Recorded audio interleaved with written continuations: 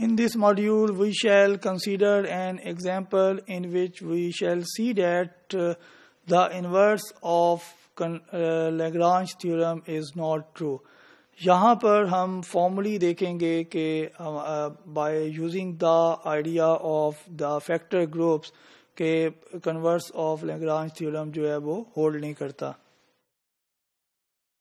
The theorem of Lagrange states if H is a subgroup of a finite group G, then the order of H divides the order of G.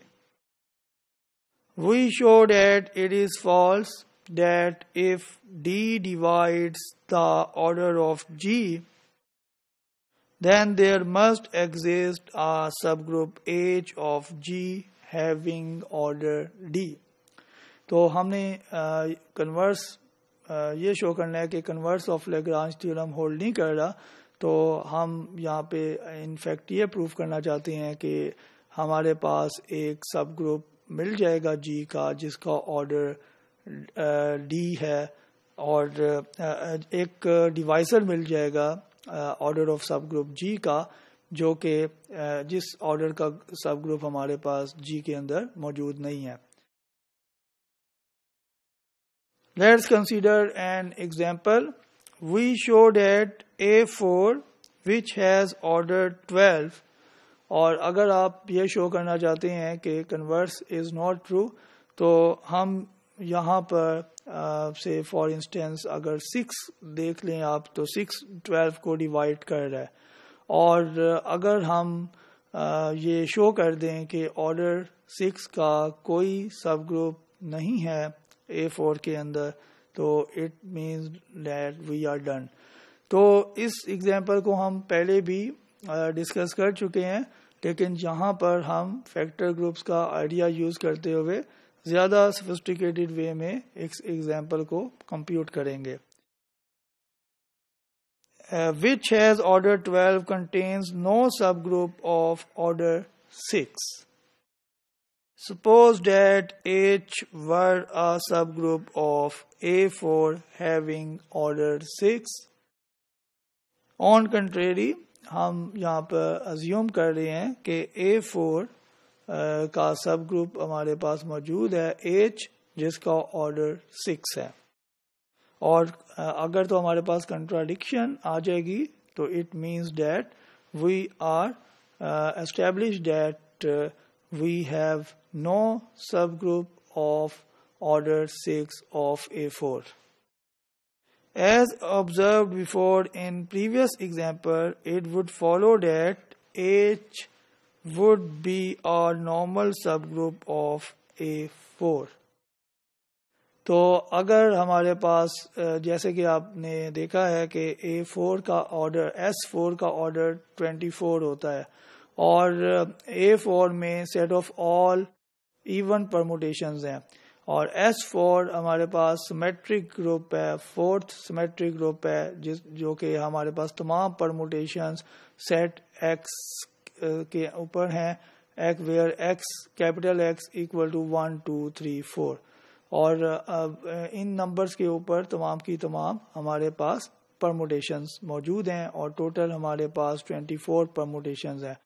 ان میں سے half even ہیں half odd ہیں اور جو even permutations ہیں وہ alternating group بناتی ہیں جسے ہم A4 سے اس کیس کے اندر ڈینوٹ کریں گے.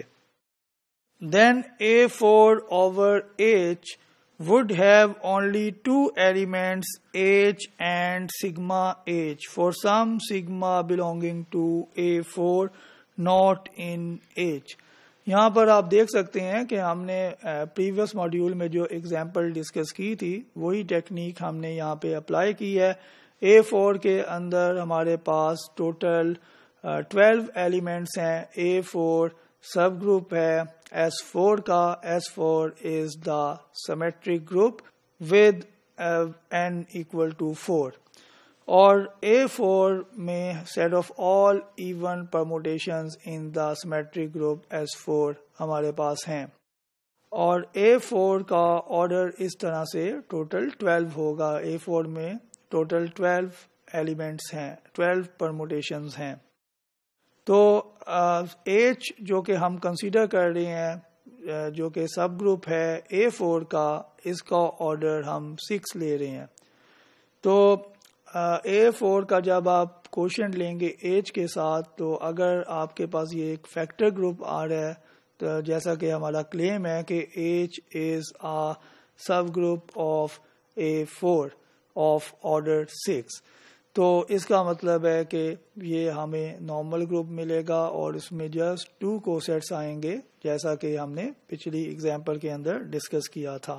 تو ایک کوسیٹ کو ہم کہہ رہے ہیں کہ وہ ایچ اٹ سیلف ہے اور دوسرا کوسیٹ سگما ایچ ہے.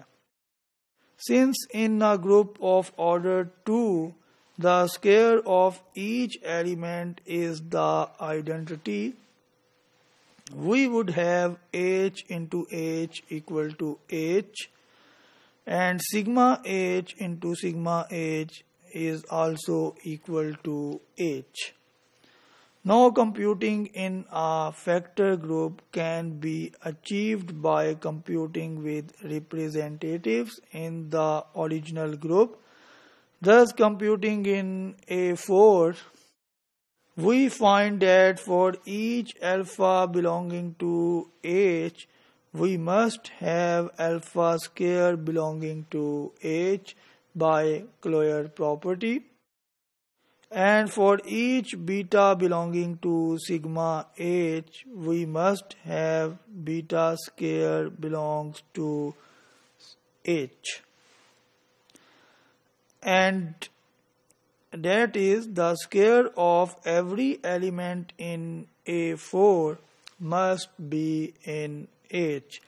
تو یہاں پر آپ دیکھ سکتے ہیں کیونکہ ہمارے پاس فیکٹر گروپ کا آرڈر 2 ہے اور اس لیے ہمارے پاس جو ایک ایلیمنٹ جو ہے وہ ایچ اٹ سیلف آ جائے گا اور جس کا آرڈر 1 ہے، اور دوسرا ایلیمنٹ جو کہ سگما ایچ سے ہم ڈینوٹ کر رہے ہیں وہ اس کا آرڈر ہمارے پاس 2 آنا چاہیے. But in A4 we have 132 into 132 equal to 123. 132 square equal to 123 permutation, and 123 square equal to 132. آپ بڑی ایزیلی ویریفائی کر سکتے ہیں. 123 پرموٹیشن کو 123 سے ملٹیپلائی کریں تو آنسر 132 آئے گا، اور 132 کو 132 سے ملٹیپلائی کریں آنسر 123 آئے گا. So 123 and 132 are in H.